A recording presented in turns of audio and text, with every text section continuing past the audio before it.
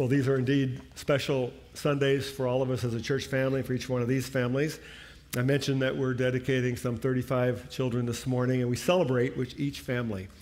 As a church family, we're serious about the covenant that we just made, and if you've been around Chapel Street long enough, you know how serious we are about next-gen ministries, and especially our children's ministry. Our Chapel Street Kids Ministry teams are preparing for what really will be an unprecedented summer due to the growth of our church and the numbers of kids that are coming to us that have been entrusted to us. Our kids ministry is planning on full Sunday schools for all 7 of our weekend services across 4 campuses. This will be the first time we've ever done that. And as you can imagine, it takes hundreds of volunteers to do that well. And at our church, what we're proud of is that many, many dozens of our volunteers helping children's ministry are middle school and high school students. But during the summer, they go on their own mission trips and projects. And so we need to fill the gap left behind by those students and also give some of our key faithful volunteers some time off. So let me ask a couple of questions. How many of you right now have kids in our Chapel Street Kids Ministry? Just raise your hand. Okay, a bunch of you. How many of you have ever had kids, ever, in our ministries? I raised both hands. Okay? Now here's what we want to ask. We want to ask that anyone who has a child in our ministries right now or has ever had a child in Chapel Street Kids Ministries to give us back 1 hour each month for the summer. That's 3 hours just to serve and be a helper. You don't have to teach a class, just to be in a classroom helping. That helps us take care of kids and meet our child protection policy. And we have a need this summer to replace all those middle school and high school students. So if you had a child in our program, we'd like you to step up just for 1 hour each month to serve. And the way you do that is just scan the code in the back of your chair this morning, and it'll tell you exactly what to do, how to take the next step, and our kids ministry team will take care of you. Or just go out to the display in the lobby, make yourself available, just 1 hour each month. That's 3 hours in the summer, and we will take care of this need. And I told them that I think we can do this in 2 weeks as our church family steps up, and I think we will. It's a challenge. It's a blessed opportunity with these precious kids that have been trusted to us. So please, let's step up and meet this challenge and care for our kids this summer. Now bow with me in prayer. Lord, we thank you for the kids that are dedicated here today and for each mom and dad and extended family.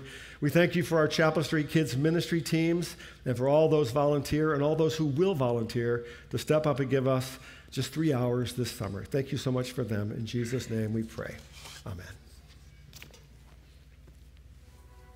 I think the Bible gives a really good description of who Rahab was as a woman. The writer of Joshua actually devotes an entire portion of the story just to her, and she's clearly the hero of that story. I think that Rahab is a woman who felt like she was not worthy of mercy and grace. Just a woman who felt really down on her luck and somebody who just didn't feel like she was worthy. She had 3 huge strikes against her by being a woman, by being a prostitute, by being a Canaanite. I think the human impulse would be, again, to bury her story and not to feature her and not make her the hero, but God sees her differently. He sees her heart. He sees her faith.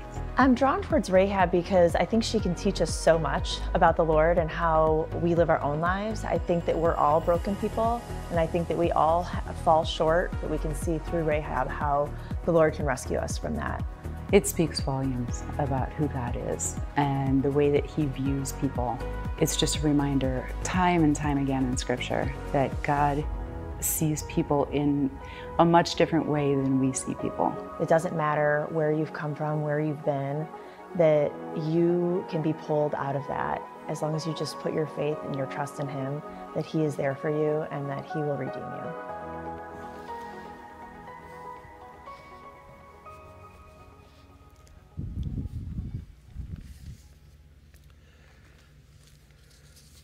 Well, as I think many of you know by now, that my father was a pastor for over 60 years, but you may not know he did not grow up in a church-going family. In fact, far from it. His own father had died when he was only 5 years old, so he grew up as the youngest of 6 children with a single mom, and so he kind of had to figure out life on his own. And he used to tell the story, not often, but he would tell it, about when he was about 15 years old. He had his eye on a certain young lady at his high school. She was pretty and popular, and he had heard that she had a certain reputation with the boys at school, so he wanted to ask her out. He finally got up the courage, asked her out. He borrowed a car from a friend, I think, and went to pick her up to take her out on the first date. And he was kind of excited about the romantic possibilities that date might include. But he said he picked her up And before he even started the engine to drive off, she, from her seat in the car, said to him, "Hey, there's something you need to know about me." And he said, "What's that?" She said, "Well, last week I gave my life to Jesus, and there's some things I don't do anymore," she said. Now, when my dad would tell the story, he would say that he was, first of all, surprised that that was the last thing he expected to hear. Second of all, he was a little disappointed. And thirdly, he was impressed because he didn't know much about Jesus, and he was impressed that something about this Jesus had changed this young girl's life. I'll come back to that story a little bit later. As you saw in the video, we're in the third week of a series we're calling Women of Valor. We're looking at the stories of 4 Old Testament women who have stories of struggle and pain, sometimes abuse, but they're also stories of courageous faith and the grace of God that redeems and transforms their stories. And we started a couple weeks ago with the story of Ruth, a Moabite widow who lost everything, but out of faith in the God of Israel, she served her mother-in-law Naomi and eventually trusted herself to her kinsman redeemer, a man named Boaz. Then last week we looked at the story of Hagar, the mistreated Egyptian slave girl of Abram and Sarai, who was found by God in the wilderness and who eventually said, "I have seen the God who sees me." Now, if you thought the story of Hagar was a bit uncomfortable, the story we look at today is even more so in some ways. The story of Rahab, who throughout Scripture is simply called the prostitute of Jericho. Let me give you a little background, kind of rush through the book of Exodus that'll lead up to where we are today in the story. The book of Exodus tells us that the people of Israel were captive in Egypt for some 400 years. God called a man named Moses to go to Pharaoh and to demand, "Let my people go." Pharaoh refuses. God sends 10 plagues on Egypt, the last of which was the story of the Passover, as the Hebrew people were instructed to put the blood of a lamb over the door frames of their homes so the angel of death would pass over those homes. God then delivered his people by parting the Red Sea so they could pass through on dry ground. They spent 40 years in the wilderness. During that time, God fed them with manna from heaven, led them during the day with a cloud of smoke, and led them at night with a pillar of fire.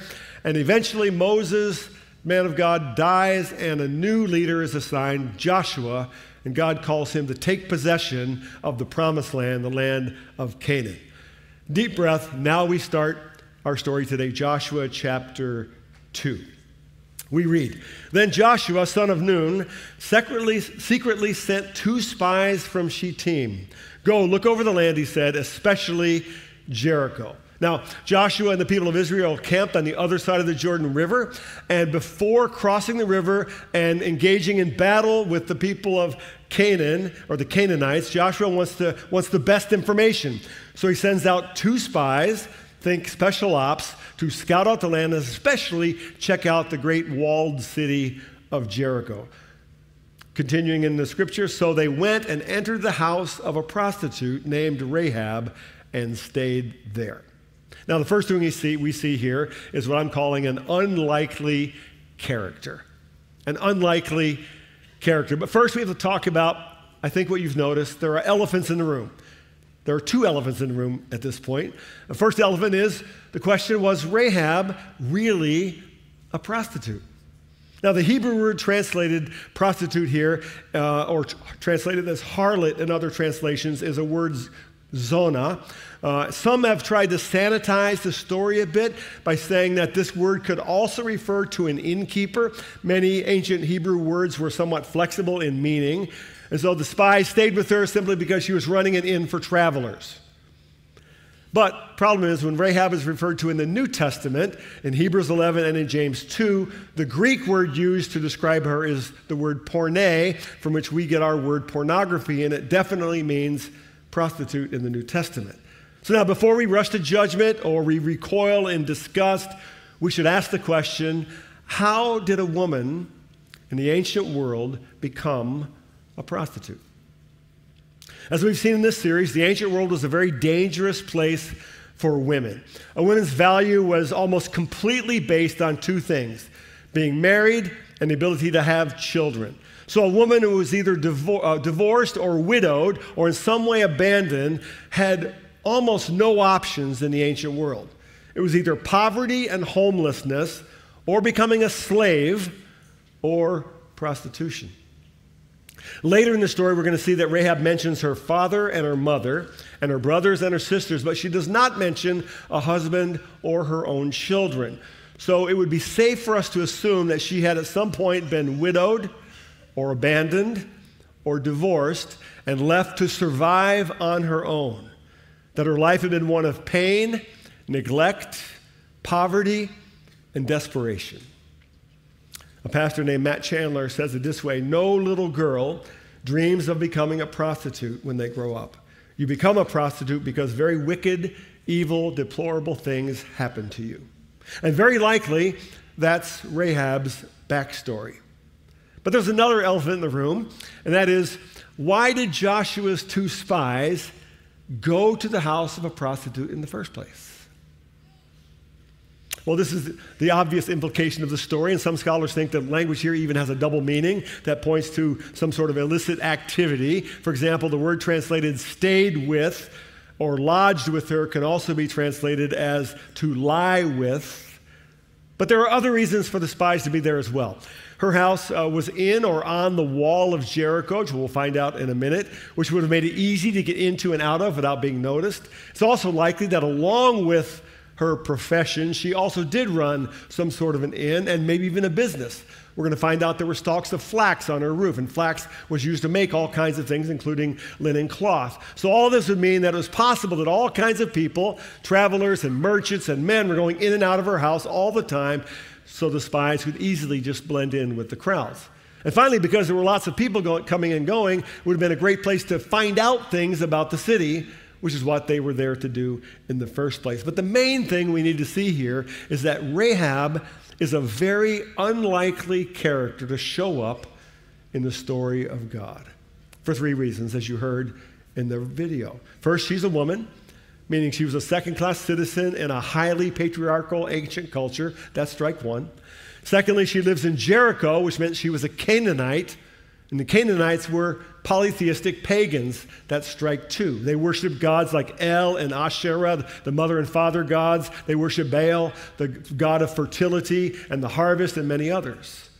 And thirdly, on top of being a woman and a pagan, she's also a prostitute, and that's strike 3. How many of you can remember from your high school yearbook the most likely section? You know, it'd be a picture of a person or a couple. It'd be the most likely to succeed, or the most likely to become president, or the most likely to become a movie star. Well, today it's more like, most likely to become a travel blogger, or most likely to become an internet influencer. But in this story, what jumps out at us should be that Rahab is at this point in a category of people that might be called least likely to succeed, least likely to ever be a recipient of God's grace. Rahab is an unlikely character in God's story, but here is the truth of what the Bible teaches us, that at one time, at one point, we were all part of that same category. Listen to what Paul says in the New Testament, Ephesians chapter 2. As for you, you were dead in your transgressions and sins in which you used to live when you followed the ways of this world or the ruler of the kingdom of the air, the spirit who is at now at work in those who are disobedient. All of us also lived among them at one time, gratifying the cravings of our flesh and following its desires and thoughts. Like the rest, we were by nature deserving of wrath. So Rahab is not only an unlikely character, she's also a representative character, because we all, at one point, are undeserving of God's grace. So we see an unlikely character. Secondly, here, we see an unlikely faith.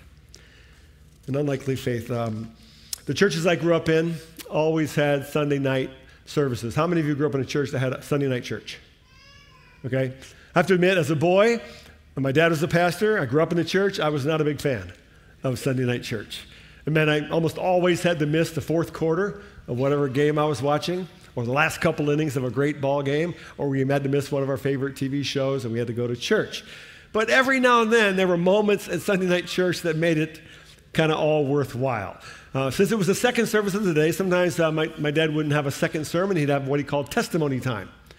I think it saved him a double preparation on Sunday, but just people would stand up and just share whatever God was doing in their life, and people would listen and encourage them, and we'd pray together. Well, one Sunday night when I was 12 or 13 years old, a lady stood up just a couple rows behind where my brother and I always sat with our mom. And I kind of glanced back at her. I did not recognize her, so I figured she was new to the church. It was a small church. Thank you. I'm not sure that'll help, but thank you. Probably less people than were right here in this center section.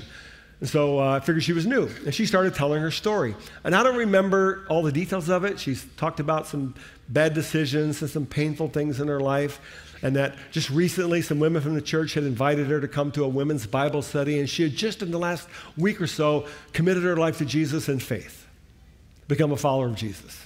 And then she said, as she wrapped up her testimony, with tears coming down her face, she said, and I remember this clearly, "I know I have a heck of a lot of changing to do, but I believe Jesus is going to help me." But she didn't say heck of a. She said a different way, a way I'd never heard in church before. And my brother and I immediately looked at each other and started to giggle. And we got in trouble for giggling in church because we thought, no, yeah, she has some changing to do. She doesn't even know how to talk in church. And it took me years to realize how beautiful that woman's story was that night. Look at verse 2. Joshua chapter 2. The king of Jericho was told, "Look, some of the Israelites have come here tonight to spy out the land." So the king of Jericho sent this message to Rahab: "Bring out the men who came to you and entered your house, because they have come to spy out the whole land." But the woman had taken the 2 men and hidden them. She said, "Yes, the men came to me, but I did not know where they had come from. At dusk, when it was time to close the city gate, they left. I don't know which way they went. Go after them quickly. You may catch up with them." Parenthesis, but she had taken them up to the roof and hidden them under the stalks of flax she had laid out on the roof. So the men set out in pursuit of the spies on the road that leads to the fords of the Jordan, and as soon as the pursuers had gone out, the gate was shut. Now here, if we're paying attention, there's a third elephant in the room. What about Rahab's lie? Before we get to that, let me point out there's clearly an element of humor here, almost a Keystone Cops kind of effect. The king has received a report that 2 enemy spies have entered the city. It's a threat to national security. He sends word to Rahab, most likely through an armed search party, "Bring the spies out." Rahab then completely outsmarts the king and all his men by hiding the spies on the roof and fabricating a fantastic story. And she sends them on a wild goose chase outside the city, even tells them to hurry, they might catch up, so they won't go on her roof and check out what's happening up there and search her house. In the process, she offers a deliberate and calculated untruth, a lie. So, is lying always wrong? Or is the Bible somehow suggesting that it's okay sometimes to lie? Now, volumes have been written on the subject of what's called situational ethics, and I'm not going to solve it all here, but there are basically 3 positions taken by ethicists. The first one is something called moral absolutism. That is, it's always wrong to lie. It's the 9th of the 10 commandments, "Thou shalt not bear false witness to your neighbor." And faced with this situation, Rahab should have told the truth about where the spies were. They're up behind the stalks of flax, and then just trusted God to protect them. In other words, never lie. The second position is called conflicting absolutism. That is, lying is wrong, but so is giving up the spies to be executed. That's also wrong. So the issue is choosing the lesser of 2 wrongs or the lesser of 2 evils. Lying is the lesser evil than contributing to the death of 2 human beings.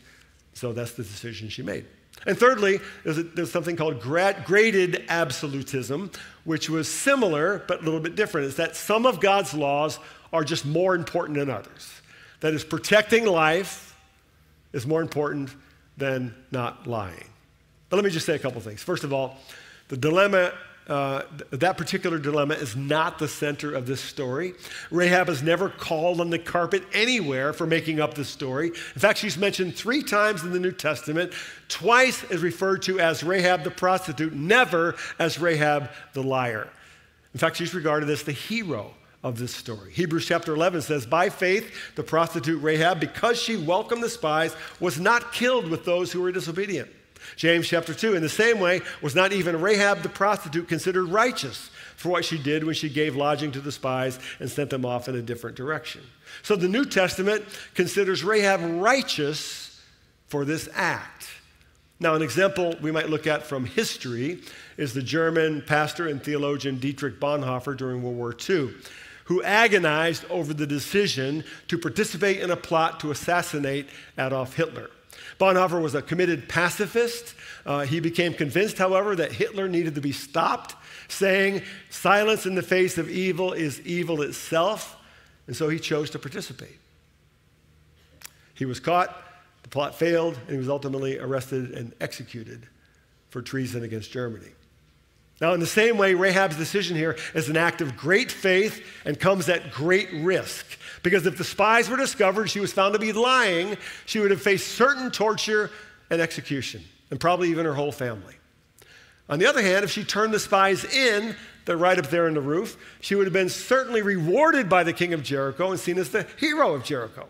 So why would she take such a risk for 2 Hebrew spies? Verse 8, Joshua 2. Before the spies lay down for the night, she went up on the roof and said to them, "I know that the Lord," and we can't see this in English, but she uses the personal name of the God of Israel here, Yahweh. "I know that Yahweh, the Lord, has given you this land, and that a great fear of you has fallen on us, so that all who live in this country are melting in fear because of you. We have heard how the Lord dried up the water of the Red Sea for you when you came out of Egypt, and what you did to Sihon and Og and the 2 kings of the Amorites east of the Jordan, whom you completely destroyed." Let me pause there. Sihon and Og were 2 greatly feared kings in that region. I always say that Og is one of the great names in the Bible. You can just imagine what a guy named Og looked like. Okay? Yet under Moses, they were completely destroyed. You can see that story in Deuteronomy chapters 2 and 3. She says, "When we heard of it, our hearts melted in fear, and everyone's courage failed because of you. For the Lord, Yahweh, is your God, is God in heaven above and on the earth below." And if you remember, almost exactly the same words the pagan sailors in the story of Jonah said. Now here we see Rahab's unlikely faith. First, she heard about the invisible God of the Israelites, and she knows his name, the Lord, Yahweh, the one who is. He is that he is. She's heard about how God delivered them from Egypt by parting the Red Sea. She may have heard about the pillar of fire by night and the cloud of smoke by day. She heard how they defeated the 2 feared kings of Sihon and Og. She heard now that the army of Israel was headed toward Jericho. Secondly, she believed. In verse 8, we read, "Before the spies lay down for the night, she went up on the roof and said to them, I know that the Lord Yahweh has given you this land." Now, I think Rahab looked at her own life, looked at how she got to where she was, and came to the conclusion that the gods of her culture, El and Asherah and Baal and all the others, were powerless to help her. In fact, did not care a whit for her life. I think she heard and believed that Yahweh, the strange, invisible, and powerful God of the Israelites, was indeed God of heaven above and of the earth below. And she decided to cast her lot, to bet her life on that God. She decided to align herself not with the culture and pagan religions of the Canaanites, not with her culture, but with the God of Israel. And this is relevant, so relevant for the world we live in today.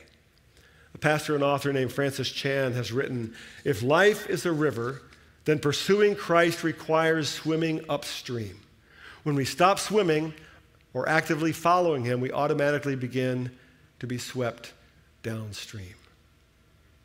In a lot of ways, that's why we dedicate children. We're dedicated, asking parents to commit, asking a church family to commit to helping these young people learn how to swim upstream in a culture that wants to sweep them away. Rahab decides by faith to swim upstream. She believed the coming of the Israelites was not her destruction, but rather that it would be her salvation. And then thirdly, she demonstrates that faith. Verse 12, Joshua 2. "Now then, please swear to me by the Lord that you will show kindness to my family." because I have shown kindness to you. That word kindness is a translation of the Hebrew word hesed, which often is used to describe the loving kindness and mercy of God himself. Give me a sure sign that you will spare the lives of my father and mother, my brothers and sisters, and all who belong to them, that you will save us from death. Our lives for your lives, the men assured her. If you don't tell what we are doing, we will treat you kindly and faithfully when the Lord gives us the land. So she let them down by a rope through the window, for the house she lived in was part of the city wall. She said to them, go to the hills so the pursuers will not find you. Hide yourselves there for 3 days until they return, and then go on your way.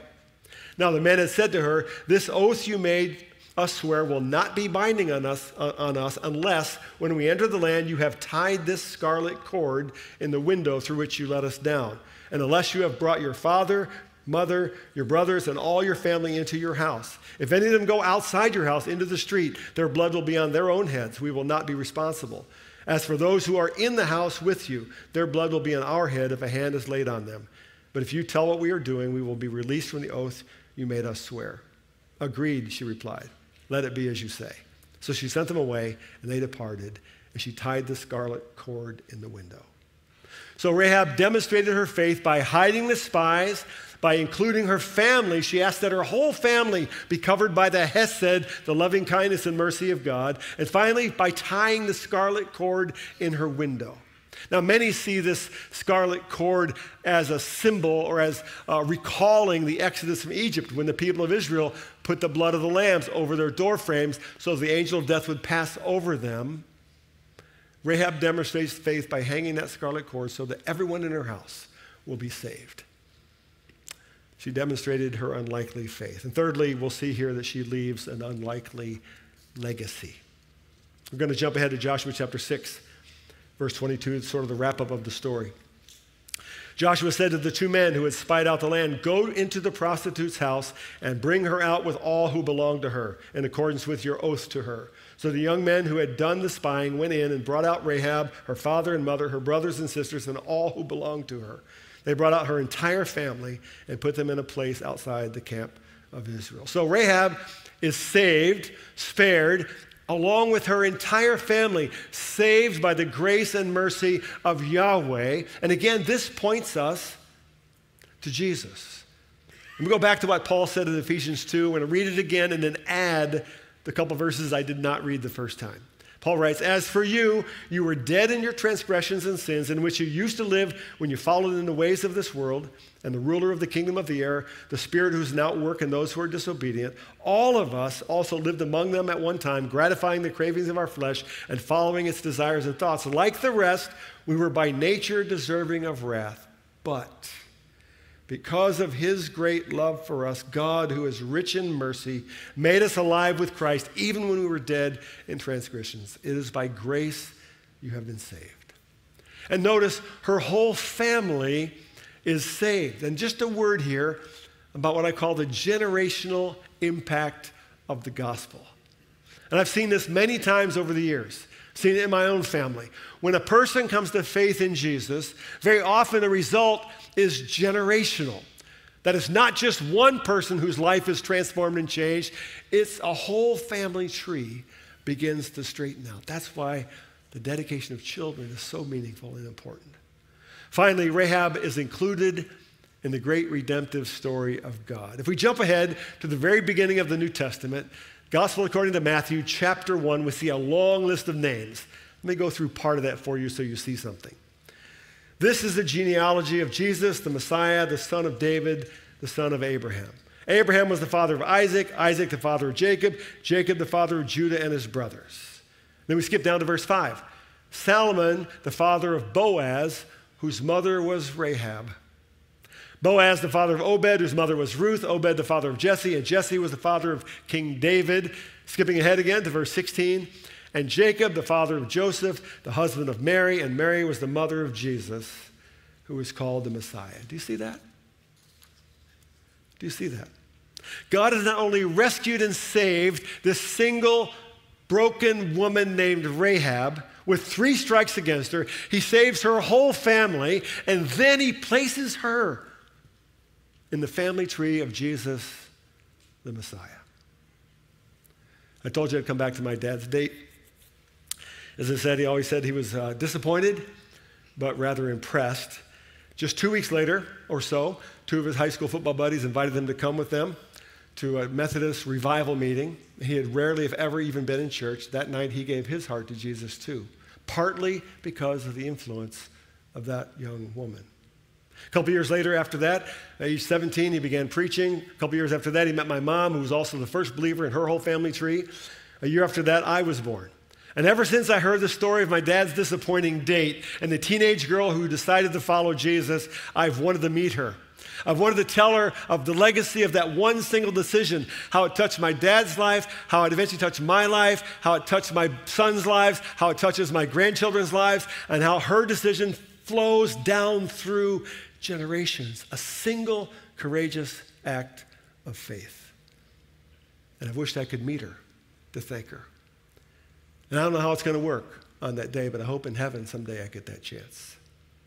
The story of Rahab is about an unlikely character, an unlikely faith, and a very unlikely legacy. And her story tells us no matter where we've been, no matter where you've been, no matter what pain or brokenness is part of your life, by faith, the mercy of God can rescue and change. And not only that, the mercy of God can produce a legacy of faith beyond your wildest imagination.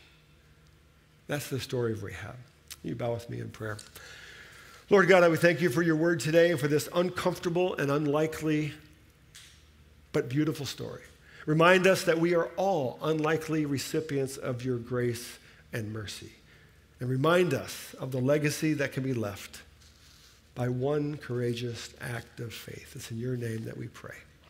Amen. What a joy it is to gather today, to dedicate children, to listen to God's word, and to sing worship to our King of Kings. We don't want that to stop today as we gather here in person or online. We want to continue to connect with you during the rest of the week. So I'm going to ask everyone to take a moment, even right now during this service, to scan the QR code in the seat back in front of you and request the Spring Connect card. It's just going to take a minute for you to fill out your name and your email address, and then later you'll receive our connection card, and that will give us important information and your contact information so that we can continue to connect with you. This is important so that we can share ministry opportunities and Chapel Street news with you. As you consider Pastor Brian's challenge to dedicate 3 hours of your summer this week, just know that we have that need because of church growth, because more and more children are coming to Chapel Street and may be hearing about Jesus for the very first time. So please consider how you can serve. And then also, we have 3 exciting weeks coming up for VBS. And again, hundreds of kids will be joining us those weeks. So if you haven't already, please sign up your children for a VBS week of fun and faith. And then also, please prayerfully consider how you can serve one of those weeks. There's disco balls out in the lobby where you can scan and share with us how you could serve that week. And now, if you could please rise for the benediction. Now to him who is able to do immeasurably more than all we ask or imagine, according to his power that is at work within us, to him be glory in the church and in Christ Jesus throughout all generations, forever and ever. Amen. Now go in the power, the mercy, and the love of our Lord Jesus Christ.